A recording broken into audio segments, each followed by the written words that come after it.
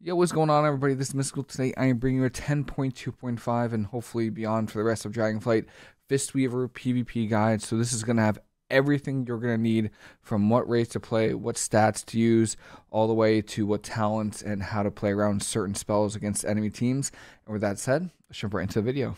I want to start off by talking about why you would want to play Fistweaver over Caster Mistweaver. And Caster Mistweaver is normally my specialty. That's what I play. But Fistweaver has grown in popularity this expansion, and that is because it's just better. There's no other way around it. Fistweaver, you have damage. You don't have to deal with interrupts. The most important thing you have to deal with is knowing how to manage your mobility against classes that can kite you, like Frost Mages or Warlocks that are good at kiting. That's pretty much the big skill cap that Fistweavers have.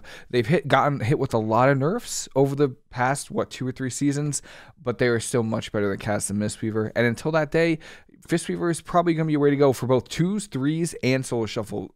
Every single bracket, Fistweaver is better than Cast and Mistweaver. You bring a lot to the table with your damage, with your healing, and everything in between.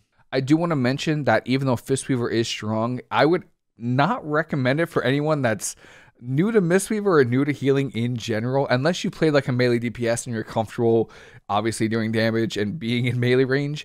It is much different than any healer you will ever play, and that's kind of why I like it. It's much different than any healer in the game right now. It is melee range, doing damage, kicking people in the face, which is appealing to some people. For me personally, I did not like it at first. I still am kind of weird about it. Now, I will start off with races. I feel like I always start with Alliance, so I will start with the Horde races. There aren't many options when it comes to Horde. Again, when it comes to best race, optimal race, there really aren't that many differences between them, but their ratios do kind of compensate. If you're gonna play Horde, your 2 options are Orc or Undead. I really don't think there's any other option for Fistweaving especially. So Orc is really good because it does bring hardiness. It is nerfed in PvP. They nerfed it significantly in PvP, but it's still solid. You still get the stun reduction, which is nice because you are in the middle of the fight. So you're going to get swapped to a lot of the times. You're going to get stunned. You're going to get micro stunned. So Orc, always a really good option. I always recommend it. If you're, new to Fistweaving or anything like that, I would highly recommend it. There's also Undead. So Undead is really good because you have Will of the Forsaken, and this will get you out of fears. And with the meta, with being Demon Hunters have a fear, you have Warlocks that are meta and they have a fear. Even, Evokers, I've seen a lot of devs, some preservations, but mostly devs. They have Sleepwalk, which is a fear. Charms from Warlocks, so the Seduction from the Suck Pet, that you can get out of that with Will of the Forsaken. So because those are meta classes and meta specs, Undead is actually a very solid option. I would almost argue it's probably the second best race to play. It's probably the best race to play right now because of the meta. So strictly from meta, as far as both Alliance and Horde, I actually think Undead is the best race. But there's a different race on Alliance that's actually just an overall, I think, better choice. But if you're going to play Horde, I would recommend Undead. Orc is also a much safer approach, but it's still good. As far as Alliance goes, you do have more options. I feel like you always have more options when you play Alliance. I would say Human is pretty solid, but you're going to be playing either Gnome or Night Elf, in my opinion, or Dwarf. I think one of these 3 options is really good. I mentioned that Undead is the second best race. I think overall, Gnome is the best race to play for both Alliance, between Alliance and Horde, because of Escape Artist. It's a 1-minute cooldown that gets rid of all of your roots and snares. I mean, you can't ask for more when you're Fistweaving. Your biggest weakness when you're Fistweaving are roots and snares, and this race gets rid of it every minute. So Death Knight, Chains of Ice, Frost Mages that can Frost Nova, Windwalkers that can slow you, like any slow at all, you just get rid of, which is it's very clutch in a lot of situations. So I'm Gnome personally on my Fistweaver Monk, and I think it's the best race to play. Now, that's not to say Night Elf is also good. You do have Shadowmouth. The thing is about Shadowmouth, you can really only do, you're doing it to avoid CC. You don't need to drink on a Fistweaver, so you don't need to Shadowmouth drink. So that's not a big deal. You're mostly going to be using Shadowmouth to avoid CC, which is good. But because you're Fistweaving and you're in the middle of the fight, a lot of specs have AoE damage, and they'll normally just break CC on you. So that's why it's really hard to CC Fistweaver. Unless you're playing as a Druid with like Cyclone, a lot of CC is just going to break instantly on you. And then you do have the Dwarf, Dark Iron Dwarf argument, which is decent, but again, it's a 2-minute cooldown. There's not a lot of Affliction Warlocks. Feral Druids are really bad. Assassination Rogue isn't nearly as good as Outlaw or Subtlety. So I just feel like it's not that insane to play Dwarf or Dark Iron Dwarf, which is why if you're going to play Alliance, I'd recommend Gnome just to get rid of slows, especially, you know, if you're a little bit newer to Fistweaver, or I just think in general Gnome is the best. Just being able to have one extra way to get out of a slower route is amazing. Or Night Elf, if you honestly aesthetically, Night Elf's a little better. But the Shadow Mode is also pretty decent. It's completely up to you. All right, I have logged onto my Gnome, which is just my full-time Fistweaver, and I'm going to quickly talk about what stats you want to play. It's pretty straightforward, actually. You're going to run Haste versus Crit Mastery. It's really that simple. I would recommend just going Haste versus on every single piece of gear. Personally, I think I have 44% Haste. Yeah, a little bit overkill, but no other stat does anything for you. Mastery does absolutely nothing. It does 0 for Fistweavers. So there's no point in having any mastery at all. Crit is decent, but it's nerfed in PvP. Maybe there's an argument to get a little bit more crit just because you do lose stats from haste. But in general, you just want haste verse, heavy haste verse. I also, socket for haste verse, and then as well as enchants, you're going to go haste on the rings and wafting devotion for that bonus haste on the weapon. As far as embellishments go, again, you don't have a lot of options for Fistweaving in PvP. I feel like you have more options in PvE. But in PvP, I just go double Verdant Tether. Just that simple. So whenever you use any of your healing spells, you have a chance to give one of your teammates versatility. And the thing about this effect is that your teammate gets more versatility the closer you are to them. So obviously, if you were playing a casted mistweaver, right, and you're just chilling from far away and you're healing your teammate, maybe they get the bonus from Verdant Tether, but it's going to be less versatility than if you were in Fistweaving range or melee range of your teammate. So again, it's just an extra bonus, and I run 2 of those, by the way. I run Verdant Tether on the neck and Verdant Tether on my ring, so they get the effect stacks. So that's really, really good. At first I thought this was bad because a lot of people have verse, but then I realized a lot of people don't actually stack verse. They stack like their haste or mastery that they need, or crit if some people are running crit, but it's mostly haste or mastery. And a lot of people are actually dropping verse in some cases to like 26, 27%. So they actually don't get the stat reduction that you see me running, 44% haste.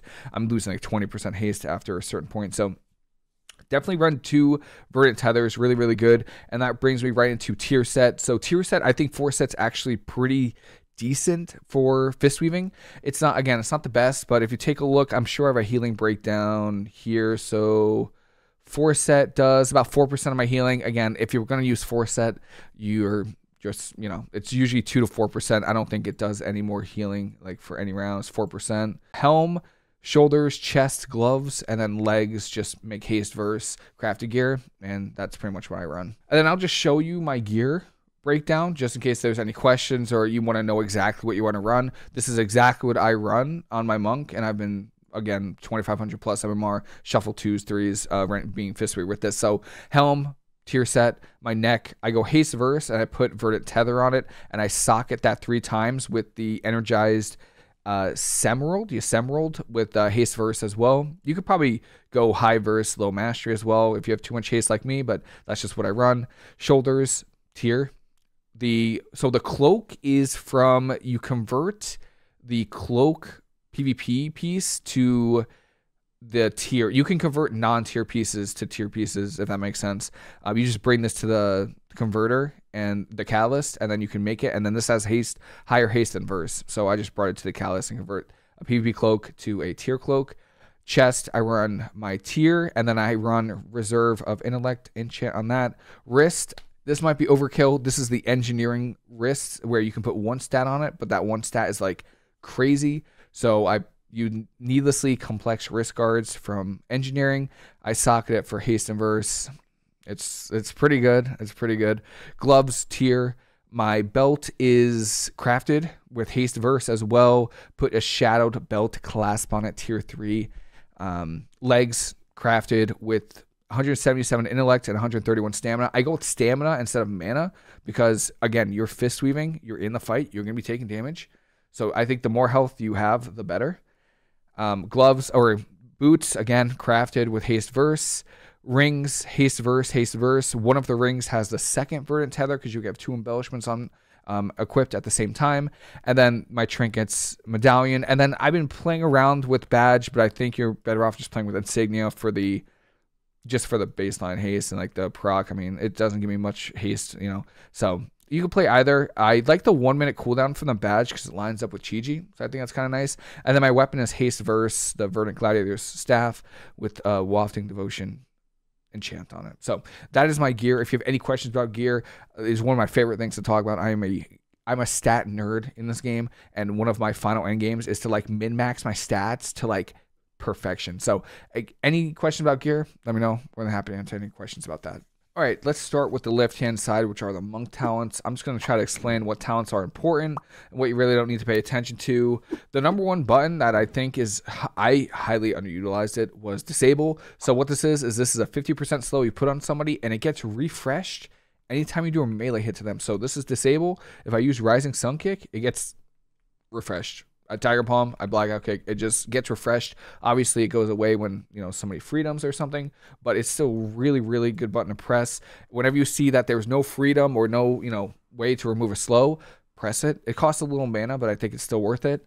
Left-hand side, nothing too crazy. Reduce the cooldown of Leg Sweep, which is good. Grace the Crane.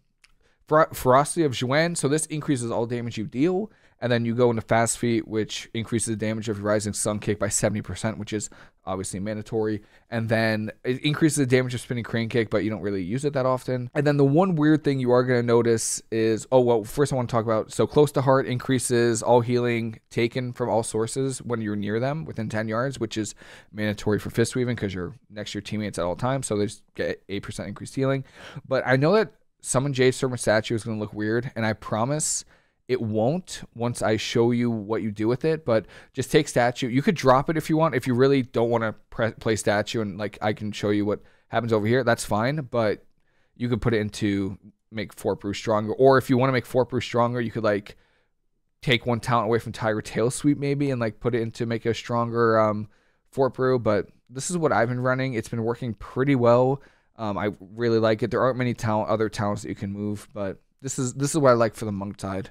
Now, these are the mistweaver talents on the right-hand side. I'll show you the more traditional build, and then I'll show you my build, which is a little different that I've actually liked just a little bit more, but I'll show you the more traditional build that a lot of Fistweavers are running, and this is pretty much it. So you start off with your Enveloping Mist. You come on the left-hand side of the tree, get your Teachings of the Monastery, and again, I'm going to try to talk about really important talents to pay attention to for like healing rotation and stuff like that. So Teachings of the Monastery is probably one of the most important buffs that you want to keep track of when you're Fistweaving. So what this does is Tiger Palm causes your next Blackout Kick to strike an additional time, stacking up to 4 times. And then Blackout Kick now has a 15% chance to reset the cooldown on Rising Sun Kick. And that 15% chance counts for all the Blackout Kicks that hit. So it's stacking up to 4 times. So what this means is you Rising Sun Kick, you Tiger Palm now. I have what, 1, 2 stacks, 3 stacks of Teaching Monastery, and then I Blackout Kick, and then I reset my Rising Sun Kick. So that's what that means. So it's really, really important buff to have. I do have a weak aura if you want it. I don't know. Maybe it's distracting for some people, but I think it's really important. So this just literally just tracks the stacks of the Teachings of the Monastery, which is really important. And then this is the little trick with statue. So this is really handy because without this, you have a really, really weak life cocoon. But what you do is you have statue, right? And then what you do is you play Common Coalescence. And what this is each time you Soothing Mist, the absorb amount of your next life cocoon is increased by 2%, stacking up to 50 times. So you're going to put statue down, and then what you're going to do is you're just going to weave in your Soothing Mist, your rotation, and then the statue Soothing Mist gives you stacks of Common Coalescence. So that way, when you use Life Cocoon, you actually have a decent absorption shield on it, because without this talent, it's really weak. Even in 2s and 3s, without high dampening, your Life Cocoon is going to be weak, and in Shuffle, your Life Cocoon is going to be absorbing close to nothing. So it's very important to just weave in those Soothing Mists. That way your statue gives you stacks, and then your Life Cocoon actually does something. And then the bread and butter, obviously, is you're going to want to play, Ancient Teachings. You're going to get your Chi-Ji, which is, I'll explain in a different part of the video, but this is just your major cooldown for Fistweaving. Essentially, if you have Chi-Ji up, no one's really gonna die. I mean, that's just how I feel. I really feel like no one dies when Chi-Chi's up. It's just such a strong cooldown. And then Ancient Teachings. Anytime you press Jade Fire Stomp, I believe they renamed it Jade Fire Stomp or Essence Font, you're gonna get the Ancient Teachings buff right here. And that's what's gonna make it so your Tiger Palm, Blackout Kick, and Rising Sun Kick heal for the amount of damage they do. And then left-hand side here, this is the fun part about Fistweaving. So you get a lot of bonuses with your Jade Fire Stomp. So again, we talked about it, but it activates your Teachings of the Monastery, or your Ancient Teachings buff. That makes it so your damage converts to healing.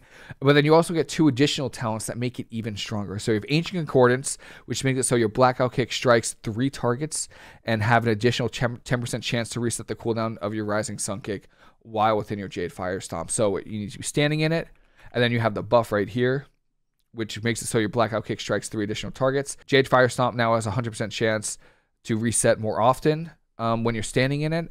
And then your Tiger Palm strikes twice, which is amazing. And then your Spinning Crane Kick heals 3 additional targets. Not really useful in PvP. I would recommend, honestly, Spinning Crane Kick to be off your bar. You very, very, if ever, will use it. But pretty much bringing these 3 talents together, actually these 1, 2, 3, 4 talents together, I'll show you what you can do. So your Ancient Teachings gets activated from your Jade Fire Stomp. Your Tiger Palm hits twice because I'm standing in it now, right? So now I get 2 charges of Teachings of the Monastery instantly. And then you can Rising Sun Kick and Blackout Kick. And that Blackout Kick hits everybody. My Rising Sun Kick resets. So you can see my damage here. This is what your damage breakdown is going to look like. Ancient Teachings is going to be on here on the healing, but everyone's at full health, so it's not going to show up. But Ancient Teachings or Blackout Kick passive, you could see it hit 12 times, but I only hit it once. So it hits 3 additional targets, and I had 4 stacks. 3 times 4 is 12. And then the normal Blackout Kick right here is what hit once. So I hit this once, but it hit 4 times. Because it hits your initial target and then anyone around it. And then you have your Rising Sun Kick, which I hit twice because it got reset. And then your Tiger Palm, I cast it twice but hit 4 targets. Because, again, you're in your Jade Fire Stomp.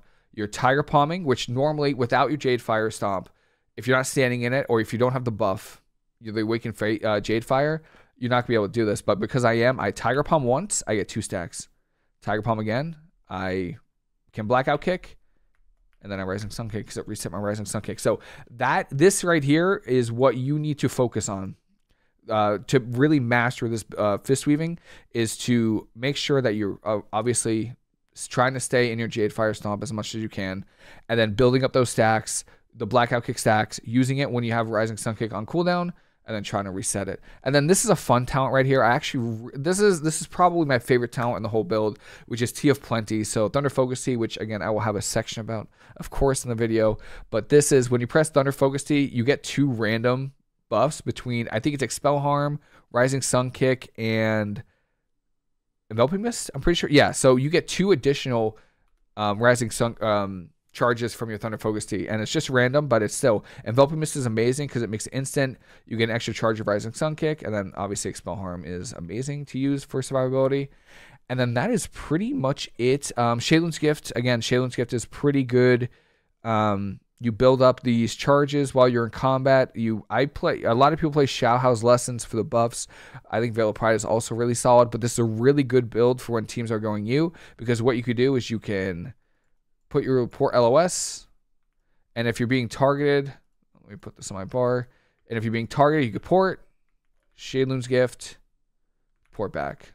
I also don't want to forget to talk about Rising Mist. This is really, really good, obviously, for Fistweaving. So this makes it so when you Rising Sun Kick, it heals all of your teammates with Renewing Mist, Enveloping Mist, or Essence Font on them, and then it extends those HOTS by 4 seconds up to 100% of their original duration. So if your Enveloping Mist is, 7 seconds long, 6 seconds long, it's not going to extend it farther than 6 seconds, but you can see I Rising Sun Kick, it goes to 6 seconds, and it just keeps doing that over and over again. Really, really, really strong passive to have. Now, that is the more traditional build. I'll show you the build that I've been running, and it's completely getting rid of your Shaylin's Gift and going to Secret Infusion into Invoker's Delight. So this makes your 1-minute cooldown Chi-Ji even stronger.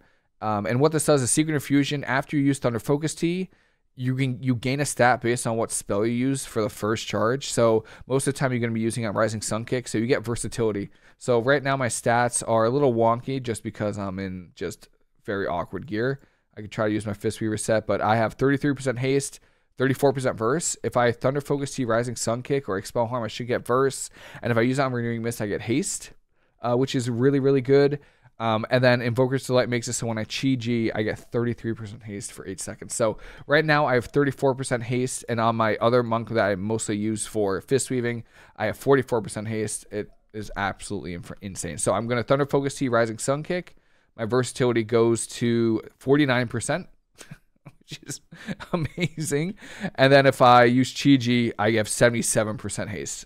So I basically have the lowest GCD you could probably possibly have, and you just absolutely just crank with it. I mean, it affects your hots too, so your hots are ticking faster, your enveloping mist is stronger, your renewing mist are stronger.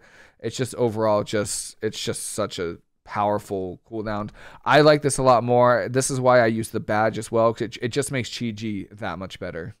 Next, we have PvP talents, which there's really a few that you're going to want to rotate between. I'll talk about the ones that I think are absolutely mandatory. So in my opinion, Peaceweaver is a mandatory PvP talent in almost any situation, because most classes now, most specs now, have some form of magic damage, magic CC. I would say the only comp you'd probably not use this is like Outlaw Rogue Windwalker or Outlaw Rogue Arms Warrior, or like Arms Warrior Windwalker. You know, something where it's just too physical. You know, classes and specs where physical damage, they don't have any magical CC, because even Feral Druids, they have Cyclone that you can immune. And then even then versus the Windwalker and the Arms Warrior teams, like if you're playing against an R Druid, you know, you can immune Cyclones with Peaceweaver. So I think Peaceweaver, 99% of the time, mandatory. I would also say the same for Zen Spheres. Zen Spheres is really good. If you're really good at managing it, you just see how powerful it is. Again, so let me quickly just say, Peaceweaver makes it so your Restoral and your Revival are the cooldown reduced by 50%, and then it makes anyone that's healed by it immune to magical damage and effects for 2 seconds. So let me put more mode on so I can show you the buff, and I will press Revival. Boom, everyone's immune to magical damage and effects. So CC, really, you could use it while stunned if you're using Restoral, which you're probably going to be using 99% of the time. You can immune CC, so Cyclones, Polymorphs, Hodges, you know, anything like that. You can immune damage, Chaos Bolts, anything like Ray of Frost, anything magical. So that's why I say it's basically mandatory. Zen Spheres makes it so you have 2 spheres with Zen Spheres. You could put one of each up at a time. So what you could do is you put Zen Sphere on an enemy, and when it's on an enemy, that target takes 10% more damage from you and your teammates, and then do 10% less damage to you, which is amazing. So if you're being trained, you want to put this on whoever's hitting you. If you're targeting, if your whole team is targeting somebody, which you probably will, you always want to make sure your Sphere of Despair is on it. And then you have the second sphere, which you put on your teammate. So Sphere of Hope makes it so your teammate takes 50% more healing from you, which is just amazing, so keep that in mind. Really, really important. So I think those 2 are basically mandatory. This third one really comes down to what you're queuing into, and more importantly, what you're queuing with. Eminence, I'll start off with Eminence. So this makes it so you could port while stunned. It's very tempting to take Eminence, and it's really good if you're playing with like a team that can't get you out of stuns. Like if you're not playing with a Rep Pally or like a Demon Hunter that can reverse it, then yeah, you might want to play Eminence to be a bit safer. But if you're playing with more tanky specs and tanks that can, or like specs that can keep you alive while you're stunned, you might want to just drop Eminence just because it's a little bit too defensive. There's better talents that you can play. So it's a good choice if you want to play defensive, but it's not really a mandatory talent. You also have, let's see what else we have. Zaz and Focus. See, we don't need Grapple Weapon. Again, this is really good versus Warriors, Rogues, anything like that that uses melee weapon. I think those are the main 2. DKs are also really good. So anything like that, Grapple Weapon. I would mostly play into Warriors and Rogues. Outside of that, it's really doesn't do too much versus much of anything else. Demon Hunter is okay, but they can backflip out of it. So, if backflip is off cooldown and you Grapple Weapon and they meta, it's a good choice. And then that's kind of, oh yeah, and then we have Mighty Ox Kick is kind of troll. It's you could use this in twos if you're playing against like a Demo Lock or like a Destro Lock, Shadow Priest for like an extra interrupt. But this just knocks people in the air. It's an extra interrupt. It's good in twos, not used too often in threes, especially since Blade's Edge Arena hasn't been around. Now, if Blade's Edge Arena ever comes back, this is actually a good talent because you can knock people off the bridge, which is amazing. Alpha Tiger, probably going to be these are pretty much your go-to 3 talents right here. Alpha Tiger makes it so when you hit a new target, you gain 20% haste for 8 seconds, and this can only be used on that target once every 30 seconds. And that target can be anything. And when I tell you anything, I mean anything. So I'll show you right here. I'm just going to hit this. I'm going to show you my haste as well. So right now I have 33% haste. I'm going to whack this guy. I have 60% haste. I gained 20% haste simply by hitting a new target. You can see that they have the debuff now for 30 seconds. And what I mean by anything is Shaman Totems, Warlock Pets, Hunter Pets that they summon, Demo Warlock Imps that they summon, Shaman Totems that they spawn. You can get this buff. So this is essentially, if you could rotate it well and hit their correct targets, you could actually you could have a permanent 20% buff. So this is gonna fall. I'm just gonna refresh it by hitting a new target. It's gonna fall again. This guy doesn't have the debuff. I'm gonna Tiger Palm and get the buff again. And then this guy, 30 seconds is over, so I can hit this target again. I'm gonna hit it again and refresh it. So you could literally have a permanent like 60% haste. And then the final one that you could play is Fey Accord. This is actually one of my personal favorites, and I feel like it's a bait because I feel like it's really good, but I don't think it's as good as Alpha Tiger. But what this does is this reduces the cooldown of Phalanx Stomp by 10 seconds. So it's a 10-second cooldown. And then it also applies a 60% slow to the target. Now, again, it's not like if you're playing against double melee, you're obviously not going to need it because you're going to meet in the middle of the map probably, and not much is going to happen, so they're not going to move much. But it's really good, in my opinion, versus casters like mages and warlocks, especially after their freedoms go away, and you could just slow them. Did none of these get the debuff? That's all right. It's weird like that. These dummies are. It's kind of weird when you play the slow. Sometimes it doesn't. Oh, yeah, it sometimes doesn't hit. But let me see if I can get a hit to hit now. Yeah, right here. So there's a 60% slow, which is really good. But it's also reduces the cooldown of 10%. So it's also good versus mobile targets. So I play this versus casters, mages, warlocks that can port, anything Shadow Priest that like move around the map, even though they don't have a whole lot of mobility. But like or hunters as well. Any kind of caster where they have a decent amount of mobility, this slow is really good. But more importantly, it reduces the cooldown of Phalanx Stomp by 10 seconds. So if I Phalanx Stomp right now and they like the mage blinks away and I didn't get a reset on my Phalanx Stomp, which kind of sucks.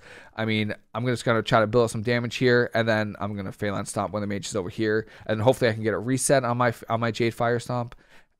That's kind of when I play it. But if you're playing against double melee, especially with like a shaman on the team, Alpha Tiger is just the way to go. You can get this buff off of anything. 20% haste is crazy. Zen Spheres makes your team do 10% more damage and 10% less damage to you from the other team. And you also have Peaceweaver to keep your team alive. So those are the PvP talents that this is the 3 you'll play 99% of the games. I just want to talk about the basic healing rotation and the damage spells that you're gonna be pressing. So I've already talked about it, but Jade Fire Stomp, Phalanx Stomp, this is what's going to activate your buff that makes it so Tiger Palm, Blackout Kick, and Rising Sun Kick heal your teammates. So this is your activator. I would recommend not using Essence Font just because it costs a lot of mana, and Jade Fire Stomp is just a better way to use it, especially if you're playing the talent that makes the slow Fey Accord. So you use your Jade Fire Stomp to activate your Ancient Teachings, and you're going to Tiger Palm. First and foremost, Rising Sun Kick off cooldown. That is like the number one thing you want to do. Rising Sun Kick off cooldown, and then you're going to Tiger Palm to build up your Ancient Teaching stack. You're going to Blackout Kick. You're going to press your Rising Sun Kick. That is the basic healing rotation. That will get you 1600 probably. I mean, if you could just put your Zen Sphere on the target, activate your Phalanx Stomp, Rising Sun Kick, Blackout Kick, Tiger Palm, Rising Sun Kick, Blackout Kick, Rising Sun Kick, Tiger Palm, Blackout Kick, Rising Sun Kick, you're ahead of the game. All right, so that's gonna get you pretty far.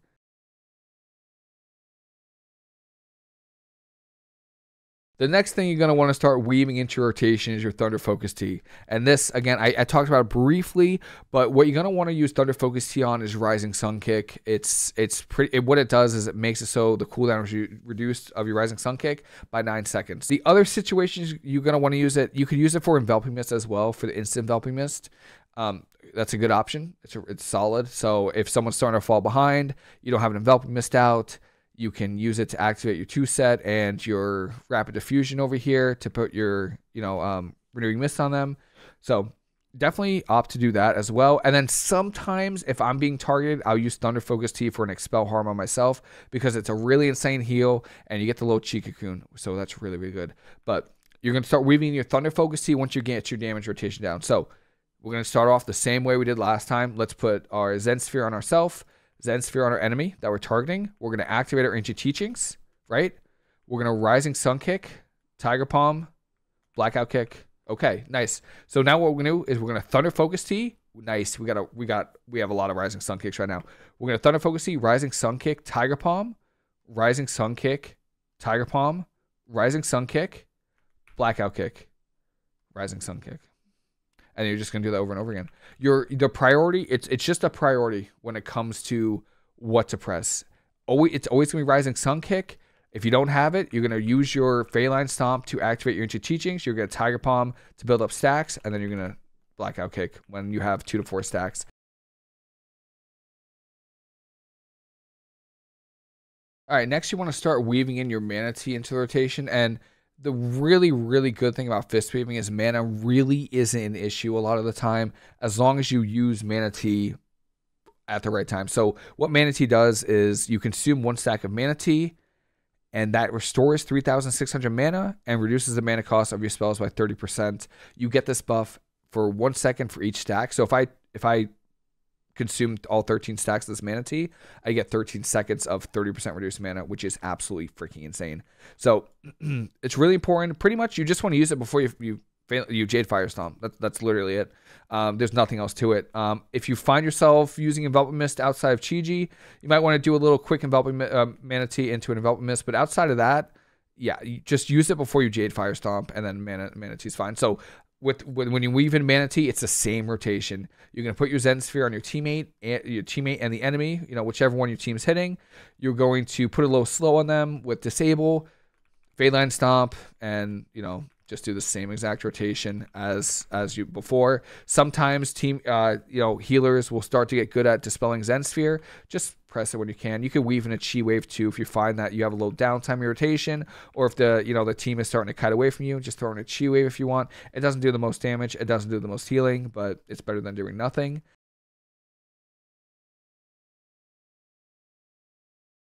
And I've mentioned Chi-Ji a few times, but this is your primary healing cooldown for Fistweaving. So what this does is you summon Chi-Ji, and this makes it so your Blackout Kick, Rising Sun Kick, and Spinning Crane Kick give you stacks of Chi-Ji, and when you get to 3 stacks, you have an instant Enveloping Mist.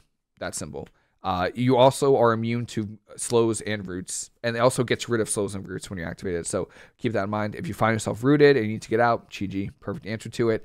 And yeah, I'll show you what that's like. So what you're going to be wanting to do with Chi-Ji, your rotation, nearly exactly the same. Tiger Palm, Blackout Kick, instant Enveloping Mist, Rising Sun Kick. That's what I tend to do, because the Enveloping Mist will put Renewing Mist, which also puts 2-set on the target. So same exact rotation. Let me get a quick little stack of Mana Tea here, just so it's a little bit more realistic. 3 stacks seems pretty good. So again, Zen Sphere on myself, Zen Sphere on my teammate, Mana Tea, Jade Fire Stomp. And let's just start doing our damage here.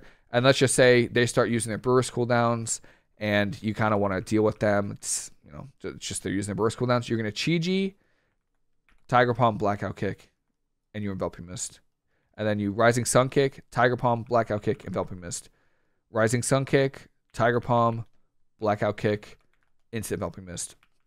It's really that simple. And remember, that Enveloping Mist will put 2-set on because of Rapid Diffusion. Makes it so Enveloping Mist applies Renewing Mist.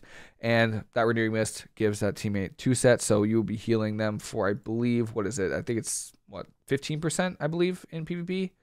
15% extra healing. So always really important to get your enveloping mist out on whoever the team's hitting, and that's pretty much all there is to it with Chi-Ji up.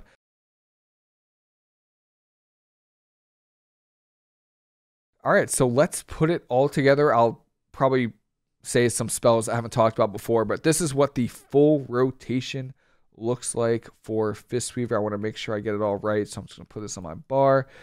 Put Statue down because you want to get those stacks of Common Coalescence. Put Zen Sphere on myself. Put Zen Sphere on my target.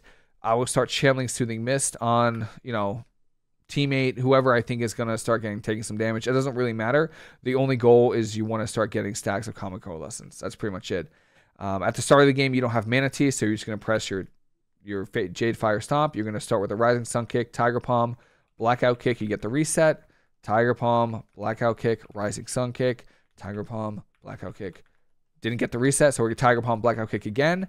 We're going to Fey Line Stop again. We're going to refresh our Zen Sphere, and let's just say it's, there's pets around, so we just need the Tiger Palm, Blackout Kick, Rising Sun Kick. If they start to kite away from the pets or enemies, you Tiger Palm, Blackout Kick, Rising Sun Kick. Obviously, it just depends on if, single target or cleave. And if they start using their burst cooldowns again, we Chi-Ji, Tiger Palm, Blackout Kick, Instant Enveloping Mist into a Rising Sun Kick, refresh our Zen Sphere, Tiger Palm, Blackout Kick, Enveloping Mist.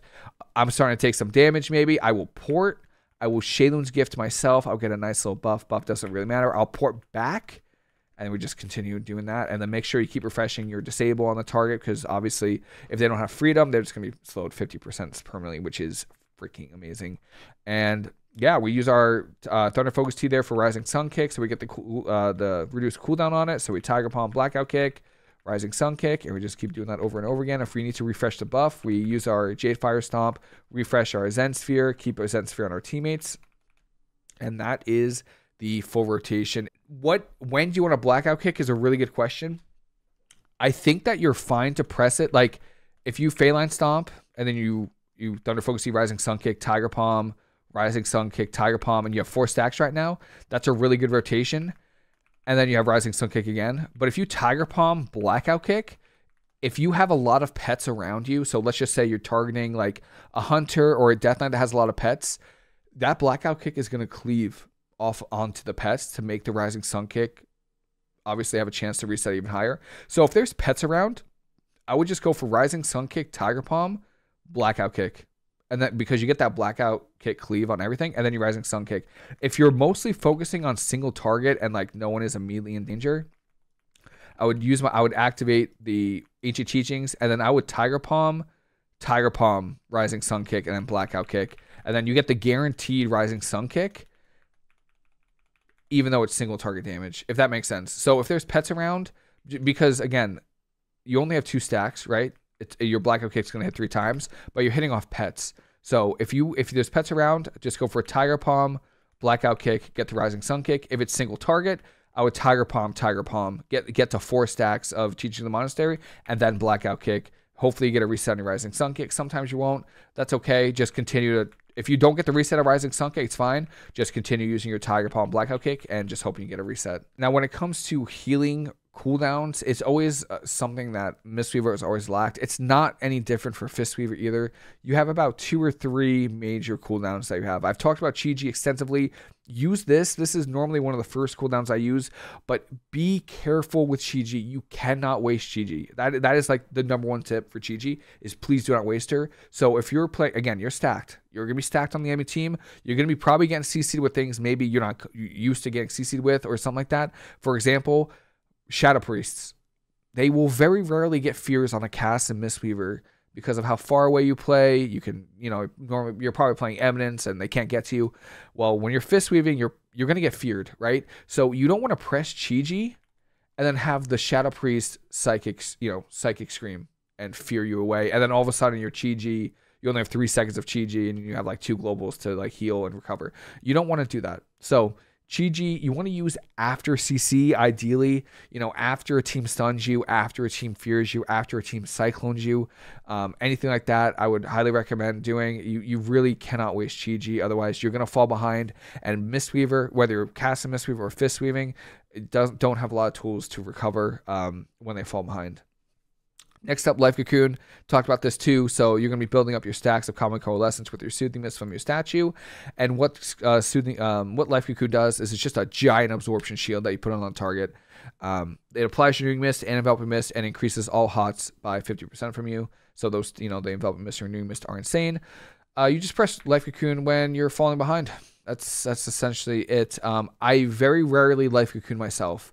So because you have so many, and I'll talk about this in the next section, but you have a lot of defensive cooldowns as a mistweaver, even though they're weaker now. You still have defensives that you can rotate. So I would recommend using Life Cocoon on your teammates, especially if one, they don't have cooldowns, or two, if they're trying to greet it. And I hate, especially in shuffle, when they're trying to greet it. It's like, I don't know why you're doing this to me. I don't know why you hate me, but yeah, I would use Life Cocoon mostly on your teammates, but obviously, if you're going to die, you got no cooldowns, you want to press on yourself. And then you have Restoral. So this makes it so you could use it while stunned. It dispels all diseases and poisons, and it's just a big AoE heal. You can pair it with Peaceweaver. It makes everyone that's healed by it immune to magical effects and damage. So magic CC, magic damage, makes everyone immune for 2 seconds.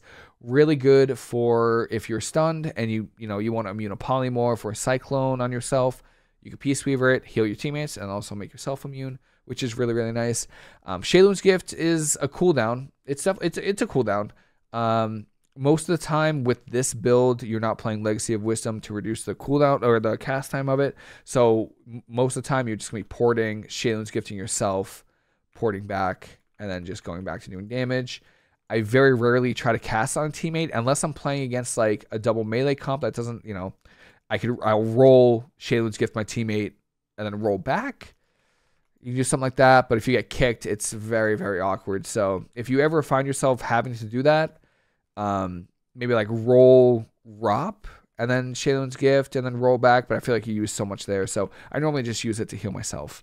For defensive cooldowns, I feel like this is kind of the skill cap of Mistweaver and Fistweaver in general. You have a lot of defensives. They've all gotten nerfed in PvP, but still you want to use them correctly. So let me talk about, let's see, we have Diffuse Magic. So this reduces all magic damage you take. I think it's 40% in PvP. Yeah, 40%, and any dots you have go back to the enemy team, whoever casting them. So if you have a stable affliction on you and you press Diffuse Magic, it'll actually reverse back to the Warlock, which is pretty cool.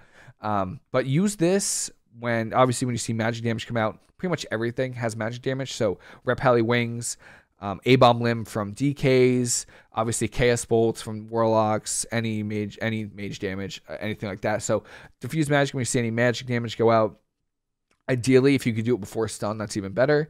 But obviously, any casters, anything with magic damage, I normally press Diffuse Magic first. It only lasts 6 seconds, which is something I want to keep in mind and want you to remember when I talk about the other defensives. It's not a very long cooldown for the duration, so it can feel, it's just a little, I feel like it's one of the weaker cooldowns that we have.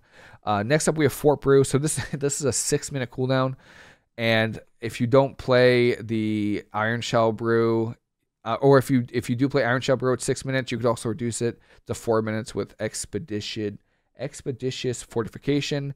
Either way, it increases your health by 20% and reduces all damage you take by 20%. 6-minute cooldown. Use this. The one thing I do want to know is it lasts 15 seconds. So Diffuse Magic lasts 6. This lasts 15. I normally press Fort Brew when I feel like I'm the target and I'm going to get stunned. So 15 seconds is a really long time. It's really good at like delaying goes if people are trying to get like the perfect go on you. Like if there's a rogue team and they're trying to get the perfect kidney shot on you, this can delay that go by 15 seconds. And then maybe by that time you have Trinket or Port or something.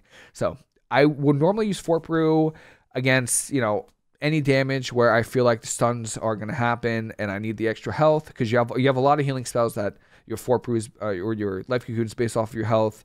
Expel Harm has talents based off of how much missing health you have. So if I feel like I'm going to be the target and there's a stun about to happen, or I'm going to have to use healing out of the stun, I'll press Fort Brew.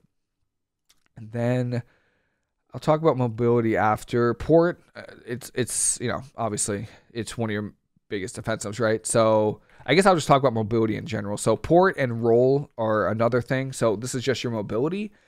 Port, obviously, if teams are targeting you, you could Port, LOS, heal yourself, and then just roll. You don't want to kite too much though for Fistweaving. So the tricky part about Fistweaver, outside of rotating your defensives, is to also make sure you use your mobility well. Because if you use all 3 rolls to roll away, right, from the enemy team, there's gonna be like, okay, we can't hit you. We're gonna hit your teammate, and now all of a sudden you have no rolls, and you gotta like run back, and then maybe you get CC'd. So try to have a balance between using your mobility and like kiting, because you need that mobility to hit your enemies. But I normally, one of the first defensives I use is port, and it's really, it's a lifesaver. Most teams will just swap off of you if you port. And then I think the last one is dampen harm. So dampen harm is, this lasts 10 seconds. So again, it's longer than diffuse magic. This reduces all damage you take. I think it's nerfed in PvP, isn't it? By 20%. Oh, I guess not. 20% to 50% with larger attacks reduced by more. So any hard-hitting spells like Chaos Bolt, Mortal Strike from Warriors also hits pretty hard, I feel like. So dampen harm, again, I try to use that before stun. I try to use it when I see major cooldowns going out. It's just, make sure you just rotate them. The biggest takeaway from using your defensives well is just don't overlap them. So if I'm Fistweaving and I'm like, a lot of damage is going out, I'm a Chi-Ji, right? And then let's just say, okay, Chi-Ji's gone, right? And then you see a Warlock casting Bolt on you, I'm probably going to diffuse magic. And let's just say I don't have diffuse magic anymore, and we're playing against a Rogue Lock or something, and they have a kidney shot coming in hot. I'll probably just 4-brew. It's a 6-minute cooldown, but it'll keep me alive long enough. And then let's just say I don't have 4-brew or anything like that. I'll just press my dampen harm. So most important thing is to try not to overlap your defensive cooldowns, because Fistweavers can die. Obviously, it's kind of hard sometimes with the comps they play, but they are a liability, and they can be a kill target. So just rotate your cooldowns correctly. Next up are macros. So there's some pretty good macros that we have for Fistweaving. I'll go through my macros if you want. I don't use anything crazy. So there's Trinket 13 and 14. This just makes it so I don't have to drag. If I swap trinkets, it's going to put my Trinket 13 on my bar. It just makes it so I don't have to keep dragging it over and over onto my bar. Arena 1, 2, 3 macros. These are the macros you want to use for Fistweaving. I will link these in the description. These are like the mandatory macros that you want for Fistweaving. So this makes it so you can Blackout kick and then target your teammate, and then go back to Blackout kicking the target that you were last targeting. And if that doesn't make sense, I'll explain it to you. I'll make sure I have all of these on my bar, but you use it for Blackout kick. You use it for Tiger Palm. Where's Tiger Palm?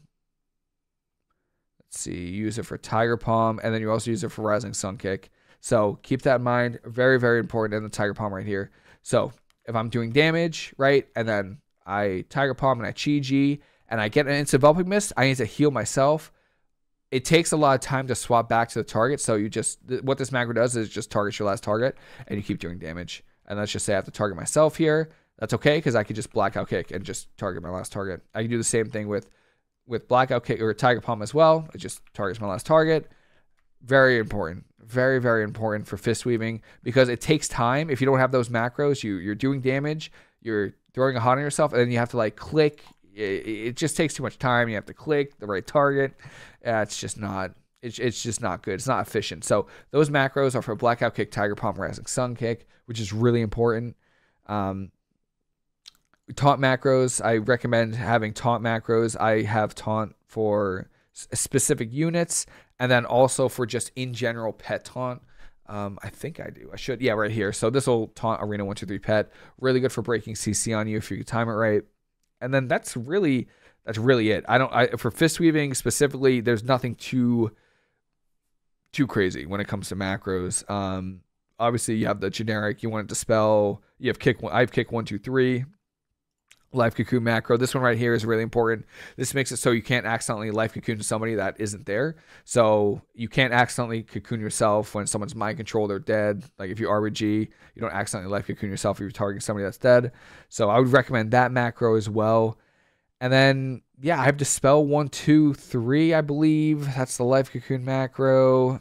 Yeah, that's pretty much it all when it comes to, yeah, right here. Here's Dispel 1 and 2 for quick dispels, which is really important.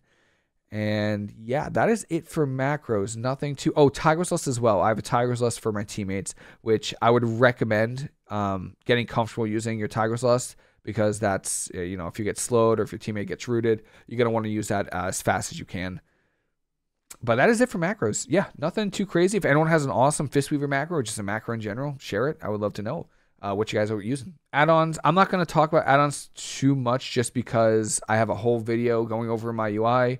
But when it comes to add-ons, for PvP specifically, I don't use that many. I use Diminish. So what this does is it shows it shows DRs on myself and the enemy team, which I think is really important. It also shows it on nameplates as well. So I would highly recommend. I like having it on nameplates. I don't think it'll show right now. Yeah, it should right there. So it shows DRs on nameplates, which is amazing. Easy frames, it's just my frames right here. Omni CD, so this tracks your teammates' cooldowns, which I think is really, really important because you don't want to be blind. You know, that's like the most, especially for a healer. You need to know what your teammates' cooldowns have. And then that's like, I mean, Gladius X, this is what tracks. This will track burst cooldowns and kicks that the enemy team has. And then S Arena. So S Arena is like the main arena, UI that I use. People use Gladius, some people use Gladius X. Completely fine, doesn't really matter. I use S Arena. And then nameplate cooldowns and nameplate auras are probably the next, two important add-ons that I use. So this, let's see if I can test this real quick. So this will show important cooldowns underneath nameplates over here. And then this will track nameplate auras. I can actually just show you. This will show like CC. It'll show burst cooldowns or defensives over their nameplate. Really good for just Fistweaving in general. And just awareness as any spec, healer, DPS, doesn't matter. Just good for any awareness in arena in general. Best comp to play, it is no secret. Fistweaver Ret Warrior is probably your best comp to play as a Fistweaver. Basically, what you want to play is you want to play Fistweaver Ret Pally X. The Ret Pally is vital for Fistweaving for pretty much two reasons. One, Blessing of Sanctuary, and two, Blessing of Freedom. Those are the two spells that your Ret needs to have bound for you, and that's why you have them on the team. So Blessing of Sanctuary, Sank for short, that a lot of people say it gets you out of stuns and fears. It's amazing. It's your two weaknesses. Mistweaver, Fistweaver, your weakness is CC. This will get you out of the CC that you will be eating while you're Fistweaving. And then Blessing of Freedom is a freedom that it's a spell that makes it so you can't get slowed. If you're Fistweaving and you can't be slowed, no one can stop you. You're literally like an impenetrable wall. Like you're just running teams down. So you want to play Mistweaver Ret. I've seen Mistweaver Ret Demon Hunter. Obviously Mistweaver Ret Warrior. Outside of that, Turbo is pretty good. Enhanced Shaman is like a welfare Ret Warrior or Ret Pally. Tremor is really solid from Enhanced Shaman. They're a lot squishier than Ret Pallies, but the off healing from Enhanced is actually good. The burst is actually decent. I was playing some Turbo, I think last week as my Fistweaver. Actually a decent comp. The Warrior needs to be really solid though. Your Warrior needs to be really good with intervenes, fears, parries. Very, very important. Rallying. So really important to have a good Warrior for Turbo. If you don't want to play double melee, I mean, I've queued into Ellie Shaman Boomy or Frost Mage Boomy or Frost Mage Ellie Shaman. Frost Mage is really good because obviously they have like a ton of slows and roots, and if the target can't get away because the root is slowed, you can just punch him in the face. So that's really important. So any comp like that, but I would probably not recommend playing with like an Arcane Mage or anything like that just because they're just tough to heal. Rogues and twos is also really good. Your best twos comp is probably with a Demon Hunter or a Rogue, something with consistent stuns and slows that can keep the target in one place or stunned, and that way you can just keep hitting them while you recover if you fall behind. So those are your best comps. Pick a Ret Pally, find a Frost Mage or something like that, but probably just Ret Warrior, and you'll be perfectly fine. All right, so these are my tips and tricks for Fistweaving. I did a version of this for Mistweaver, and I thought I would do this for Fistweaver as well. I think a lot of people enjoyed the last time. And there's going to be some overlap, but there's some Fistweaving tips that I think are kind of important when you're playing it. First off, similar to Cast and Mistweaver, Provoke is a really underutilized spell. Please use it to break your CC. You're going to be in the fight. You're going to be next to the pet. You're literally next to the pets that are hitting you. So just get used to having a Provoke keybind and just pressing it off cooldown. And I mean, it's off the GCD, press off cooldown. You will be surprised how often you will break a trap, a polymorph, anything like that can break on damage. it will probably, you could probably just time it well, you know, before a stun or before they start the end of the cast from a poly. Just press provoke, taunt a pet, and you'll be able to break your CC. Totem stomping is something you should also get used to doing. There's going to be a lot of comps and a lot of teams, especially when you get higher rating, where they're going to know that you need to kite a Fistweaver. It's like the number one thing people say is kite a Fistweaver. Well, totems can't kite. Shaman can try to move their totems, but they can only move it so far and so often. So if you find yourself getting kited by like a frost mage or a hunter, and they're playing with a shaman, like an Ellie shaman, any shaman, resto shaman, Ellie shaman, and you see a healing stream totem or you see like a healing tide totem, yeah, I would just roll the way to start hitting it. Your team gets the full healing from your Fistweaving when you start doing damage to it. Tip number 3, by the way, is the same thing except for hunter pets. If you are getting kited by a hunter, let them kite you, because you just swap over to their pet and just start smashing their pet. I mean, PETA might get called on you, but you got to do what you got to do if you want to win the arena. So same with Demo Warlocks as well. If you're getting kited by a Demo Warlock or they port away really far away and they think they finally got away from the Fistweaver, their pet isn't as good as kiting as they are. You could even, better yet, if you're far away from the Warlock or Hunter, you can actually taunt their pet towards you if they try to get them away, and then do damage to them and start killing their pet. And your team and yourself gets the full healing from your Fistweaving. So keep that in mind when you're being kited by hunters, warlocks, anything with a shaman on it. Just swap to the pets or the totems, and you can heal your team with it. The next thing you kind of want to get used to is I've had issues with Phalanx Stomp where it doesn't go exactly towards my camera, or my camera's a little slow. So just make sure you Phalanx Stomp in the correct direction and make sure it hits right. Because there's sometimes where I'll Phalanx Stomp and I think I'm going this way, but like it goes in a completely opposite direction. So just make sure your camera is faced. Maybe it's a me issue and not anyone else's issue, but just make sure your Phalanx Stomp, you face the correct direction that your enemy is in. Because if you Phalanx Stomp this way and then the mage goes this way, you're going to lose out on a lot of damage and a lot of healing if you can't get back to your Jade Fire Stomp for the extra buffs. Sometimes it's annoying. So just keep that in mind. Peace Weaver is a very important spell to use when you're Fistweaving, because it can stop damage and CC on you, and it's really important to not underutilize it. So some things that you can do with Fistweaver or with Peace Weaver is you can immune the hunt from demon hunters.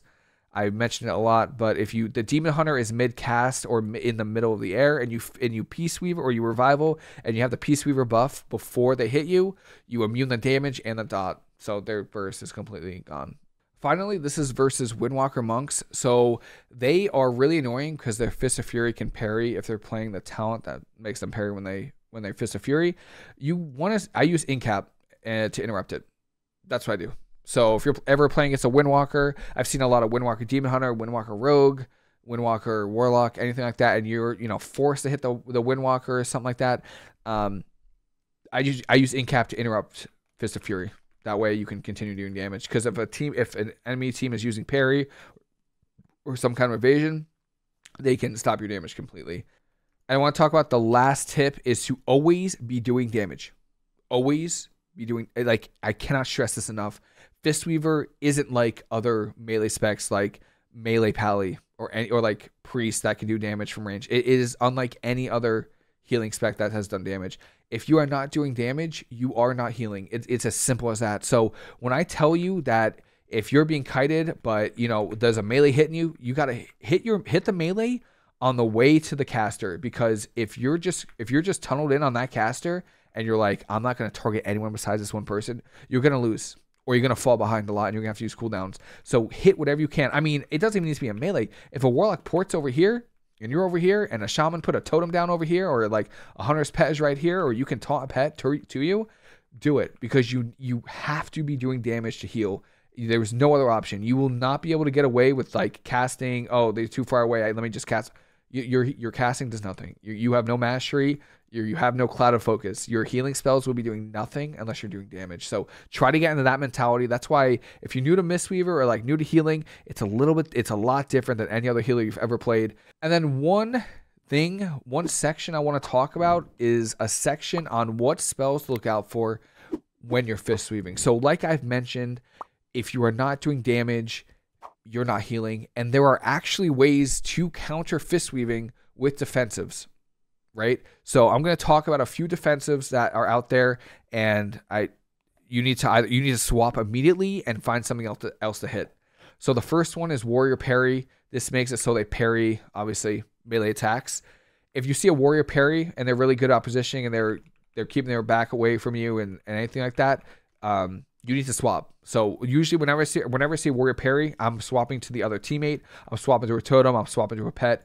Anything besides that warrior, you need to swap off of. Next up is Rogues, and they have actually 2 ways to avoid your damage. I think it's Veil of Midnight, which makes their cloak give them 100% dodge chance. And then they also have Evasion, which also gives them a dodge chance. So you could hit them from behind, but if they're being correct, they'll try to keep their back away from you again. You need to swap immediately. Whenever you see Cloak or Evasion, I normally just swap immediately to a separate target, and I try not to hit them because, again, if teammates or if enemy teams are dodging your damage, you're wasting your stacks of damage, and then you're also not doing any healing because you're not doing any damage. So Rogues, Warriors are really annoying. Windwalkers, I talked about, when they use their Fist of Fury and they're playing parry, when they fist, you're not doing any damage, so you are not doing any healing. So you need to incap that. The Fist of Fury is what I try to do, and then continue doing damage, or immediately swap off and start hitting another target. Blur from Demon Hunters is actually the most insane defensive versus Fistweavers, because not only is it a damage reduction and a dodge chance, it's omnidirectional, so they can dodge 360 around them. So you can't get behind a Demon Hunter and start doing damage to them. You have to, when you see Blur, you need to immediately swap off of the Demon Hunter and start hitting something else. I keep saying it, pets, totems, the healer, anything. You just cannot hit that Demon Hunter, because if you're trying to do any damage into those abilities, you're not doing damage, which means you're not doing any healing. Some immunities, Bop, Bubble, and Ice Block. Those 3, you will not be able to do any damage to them, so you will not be doing any healing. Finally, one weird thing is Silence from DKs and from Shadow Priest. So it's a little weird. The interaction is weird with Silence. You can still Phalanx Stomp when you're silenced. So you can activate your Ancient Teachings, which, obviously is your, what converts your damage to healing. But you can't use any other spells when you're silenced. So you can't use Shiji. You can't use Enveloping Mist, which is weird, but that's just how, it's not weird because you're silenced, but it's weird when you're fisting, right? Because you get silenced, you think you're fine, but you actually can't. So you can activate your Jadefire Stomp or your Ancient Teaching with Jadefire Stomp, but if you have Chi-Ji up, or if you were playing but Chi-Ji up, you can't press it. So what I try to do for Death Knights and Priests is I'll try to use my Chi-Ji first, and then I'll use my Phalanx Stomp, hopefully when they silence me, and then at least I have the healing from Chi-Ji, and then after the silence, I can throw an Enveloping Mist up. But yeah, silence is a little weird. It's not as deadly as if you're playing a cast of Mistweaver, but still, it can stop quite a bit of your healing. And that is it for me. If you have any questions about Fistweaver at all, please let me know. I am more than happy to answer any questions you might have. Hopefully this was helpful for anyone who is asking for the guide or new to Fistweaving or new to Mistweaver. I love Mistweaver, love Castle Healing. I love Fistweaving. So please let me know if you have any questions. I am more than happy to answer any questions you might have. And that is it for me. Hope everyone has a fantastic rest of your day. Hope you enjoyed the video. I'll see you later.